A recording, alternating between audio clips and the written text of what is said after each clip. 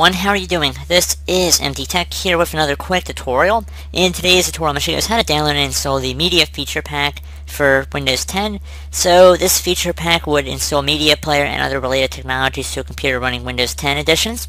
So it should hopefully be a pretty straightforward process here, guys. And without further ado, let's go ahead and jump right into it. We're going to start by opening up a web browser. I'm going to have this URL in the description of my video, so I want you guys to copy it. So Control-C, right-click copy, and then paste it up in the top URL bar, and it should direct you to this web page here that you see on my screen.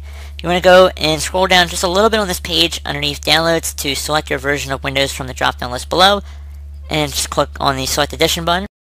So select the correct feature pack version. So if you're running the Spring 2019 update, which is the most recent one, at the time of this recording, that's what I'm going to select, and then I'm going to select Confirm.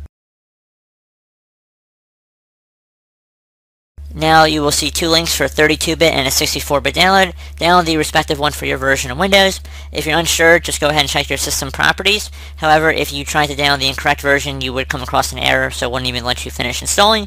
I know for a fact I'm running a 32-bit version of Windows. Most people are probably running the opposite, and they're running a 64-bit version of Windows, but again, that's on a case-by-case basis. I can't speak for everybody on that. So we're just going to let this download here. It shouldn't take very long. Looks like about another 30 seconds or so.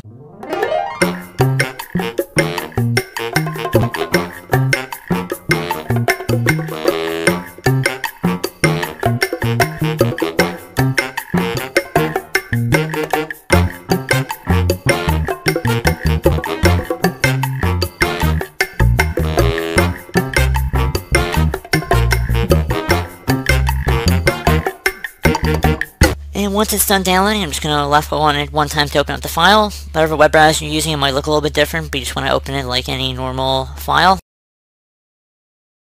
You will be prompted if you want to open it, and it should be published by Microsoft Windows here. So verified, select open. So I do get a little notice here saying the update is not applicable for your computer. It is only available for Windows 10N and KN editions, hence the title and description of this video. So it will not install on my Windows 10 professional computer, but if you're running Windows 10N or KN, just follow along with the on-screen prompts from here, and that should pretty much be it. So I do hope that this brief tutorial was able to help you guys out, and as always, thank you for watching, and I do look forward to catching you all in the next tutorial. Goodbye.